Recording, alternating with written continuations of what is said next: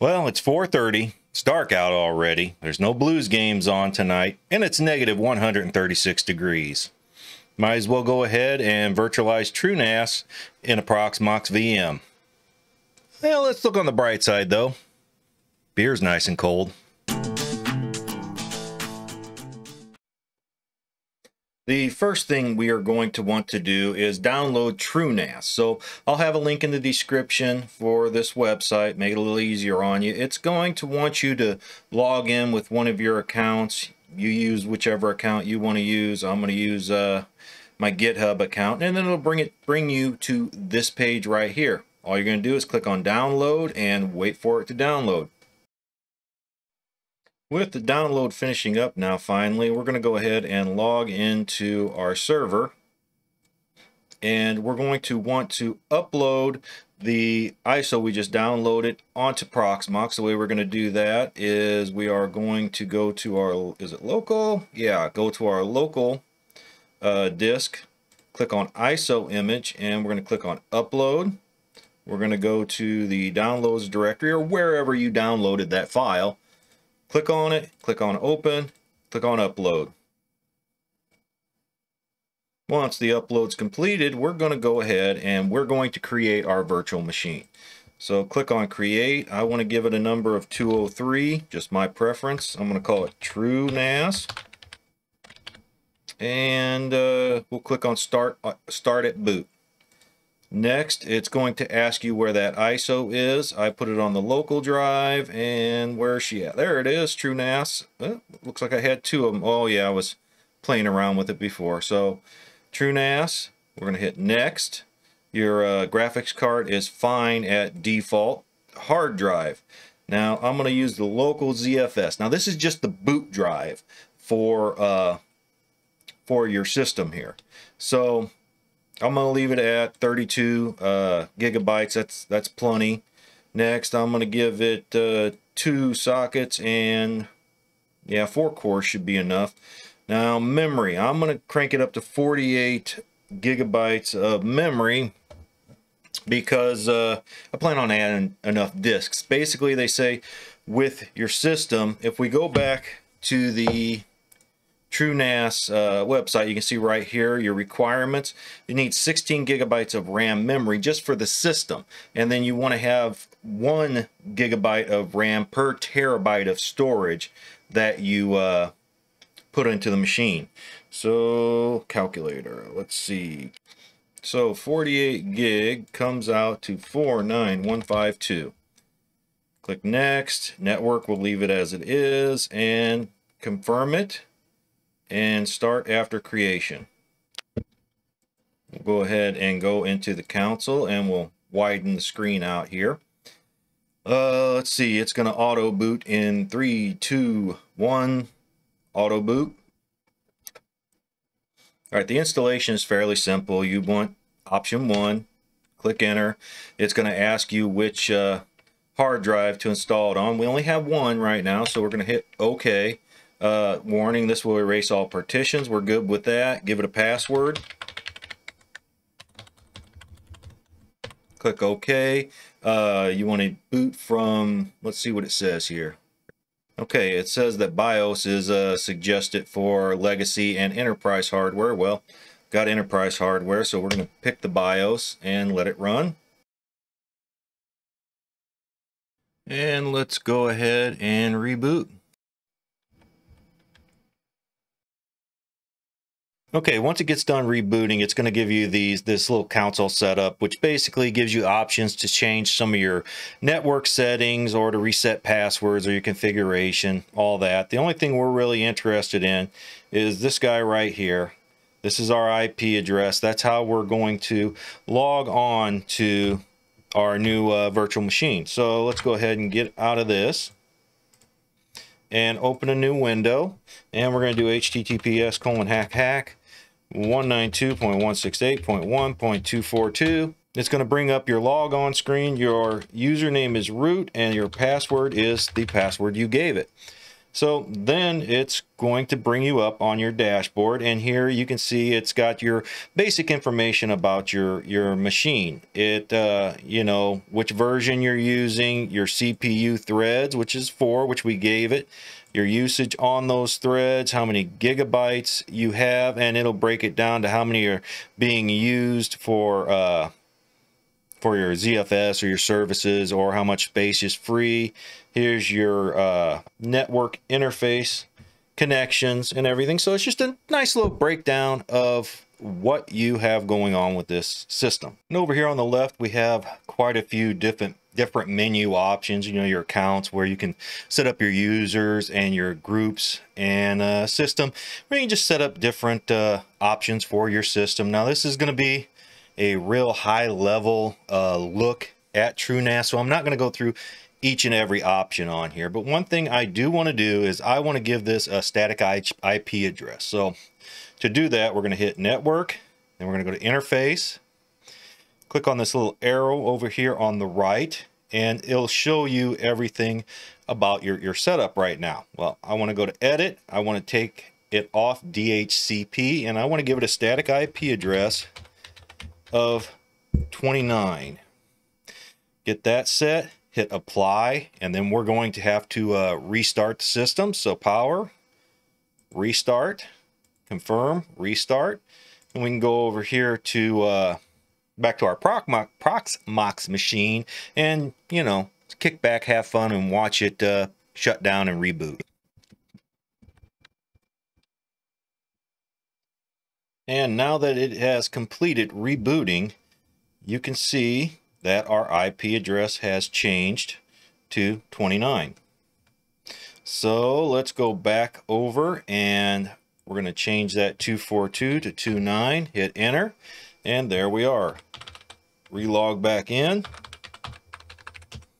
So now that whenever you have a machine or a program referencing your TrueNAS, it's on a static IP address. It'll never change. Your router won't change it, so you're good to go.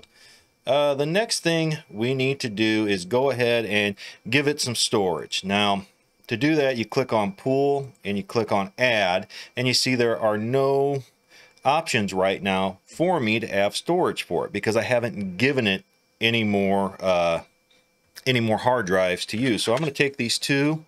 These are real small, 120 gigabyte SSDs, and I'm going to slide them into the server here.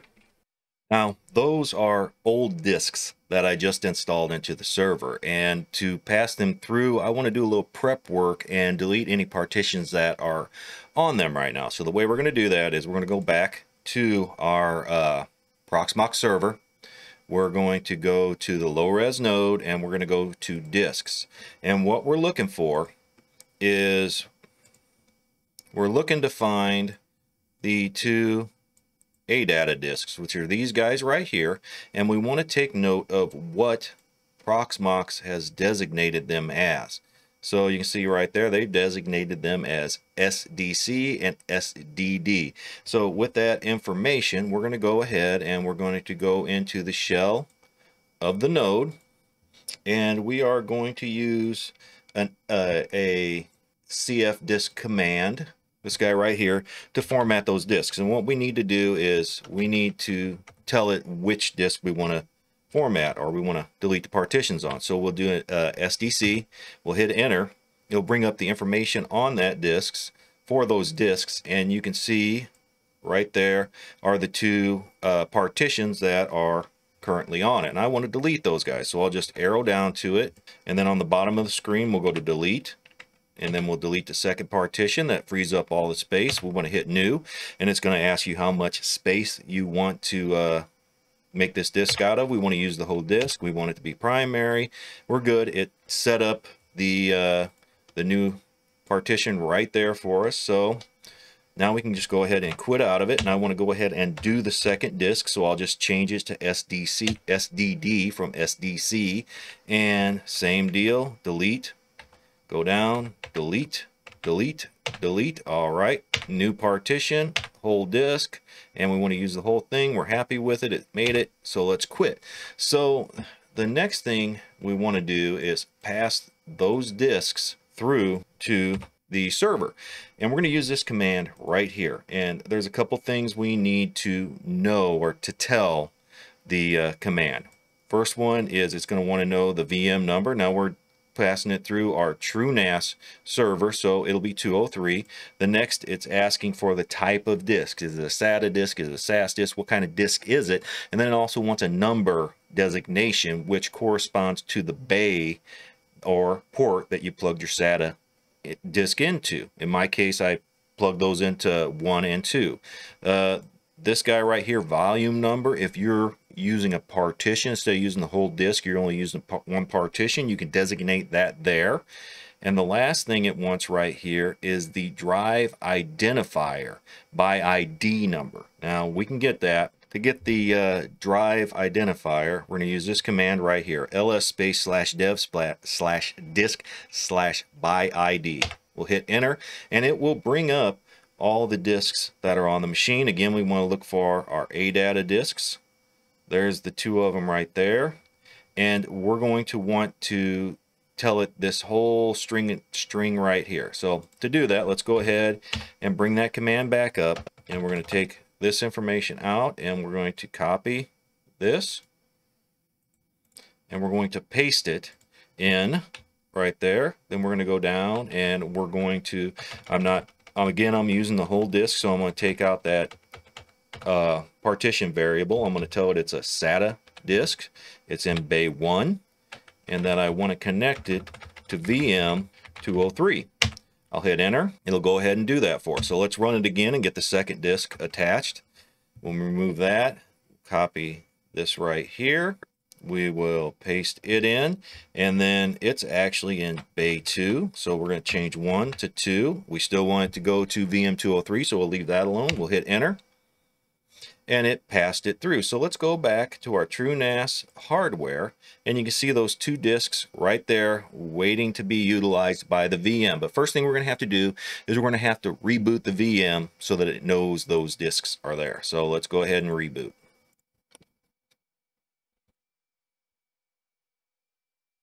All right, with the VM rebooted, let's go back over and log back in. And we're already at the pools. We're going to hit add. Let's create a pool, and all of a sudden it knows those 2 disks are there, so I want to use both of them. So I'll just click this little guy up here, and it'll check both of them. Hit the arrow. That'll move it over to the data VDEB, and I want to use all of them. And it's TrueNAS is going to suggest to you the best setup for however many disks that you have. In this case, I only have 2, so it's suggesting a mirror. If you don't want a mirror, let's say you want something just for speed, you can change it to a stripe. It's going to warn you that if one of the disks fails, that you're going to lose all your data. Whatever, it's up to you. Choose whichever one you want. If we had more disks, though, it would probably suggest a RAID Z or a RAID Z2. If you don't know what those designations are, check the description. I'm going to add a link to a really good article that explains the different RAID configurations for TrueNAS. So we're going to go ahead and we're going to force it into a stripe. We're going to give it a name it whatever you want. I'm going to call it, well, heck, I got a bunch of test disks out there already, so let's name it something crazy. How about test 2? And then create, confirm, create the pool. For some reason, I had to refresh the screen there. It just got locked in that spinning thinking mode, but it was done already. And you can see right there, there's our pool test little T2, and it has 211.18 gigabytes of available space. If you go up to the dashboard here, you can see it added that information right down here, and it tells you everything that you might want to know about it. So, all right, now that we have a pool created, we're going to want to create a data set inside that pool. And the data set's actually what you're accessing from different VMs or whatever. We're going to connect it to the desktop here by the end of this. So let's go ahead and add a data set, and we're going to name it low res because it's going to be one that I'm using. And I'm just going to leave everything the same. I'm going to hit submit, and it's going to create the data set for us. Next thing we're going to want to do is we're going to want to edit the permissions, because right now everything is under root and the group wheel, which kind of everybody can get into that if you figure the password out. But before we do that, we need to create an account, and I'm going to create a new user, and I'm going to hit add, and I'm going to name the user low res. And then once you do that, it's going to give it a username. It's just going to change everything to lowercase though. You can put an email address in there if you want. And then we're going to give it a password and confirm the password. Leave the user ID as 1000. And I am going to give the group write permission also, because once we create this user, it's also going to create a group under the same name. And the last thing we're going to check is this right here, Microsoft account. This will just make it a little easier for us when we connect a Windows machine like my desktop to the TrueNAS data set that we just created. So let's go ahead and submit. All right, once it's done, you'll see we now have a new user called low res, and he's right there. And if you go up to groups, there is our group low res right there. So now that we have the user and group created, let's go back to storage, pool, and we'll go over to our data set that we created. Let's edit the permissions. We're going to change the username to low res. We're going to apply the username. It already changed it to group for us. We're going to apply that group also. We want it to have read write permission, and I'm going to pick traverse and apply permissions recursively, which means if we make any data sets underneath that data set, we will already have username and group of low res set up for them. So go ahead and hit save, and let's go ahead and double check the permissions, make sure they took, and there they are, low res and low res. So now that pool is set up as low res's pool as the user and group. So great, awesome, fine, dandy. Let's go ahead now and connect it to our desktop right here. And the first step to doing that is to create a share. We want to share that data set. So we're going to go down to shares, and I want to create a Windows share. So we'll click on that. We're going to add, and it's going to ask you the path. So we need to tell it that, hey, we want to share test little t2. So click on your little arrow, click that, click it, it picks it up here. You want to give it a name of something. I'm going to name it low res, just so that, hey, I'm not the brightest guy in the world. Hey, I know this is my data set now. So I'm going to leave everything as it is, and I'm going to click submit. It'll start automatically. Cool, let's do it. And it has been enabled. So all right, part one done. So let's go over into a Windows Explorer. We're going to click on this PC, and up here we should have an option that says map network drive. Click on it. You can change the drive letter if you want to. You can make it whatever, A, B. Can't make it C because that's our hard drive. And then we want to tell it where our share is. So hack 192.168.1.29/low res. And so when I set the share and the username up, I use the same username and password to log on to this computer. So once I hit finish, it should automatically log into that drive. So let's see if it works. And there it is. We double click on it. You see there's nothing there right now. We're just got the low res, and we now have access to that data share that we just created in TrueNAS. And there you go, quick and easy install of TrueNAS in a Proxmox virtual machine. Job done, we did it. Cool. So hopefully in the future we'll go ahead and create a few more videos showing how to utilize the plugins that are built in to TrueNAS, like Plex, and sync things in there also, and a couple other ones. But you know, we'll see how it goes. If you like this type of video or material, do me a favor, go ahead and karate chop the like button and roundhouse kick the subscribe button, and we'll catch you later.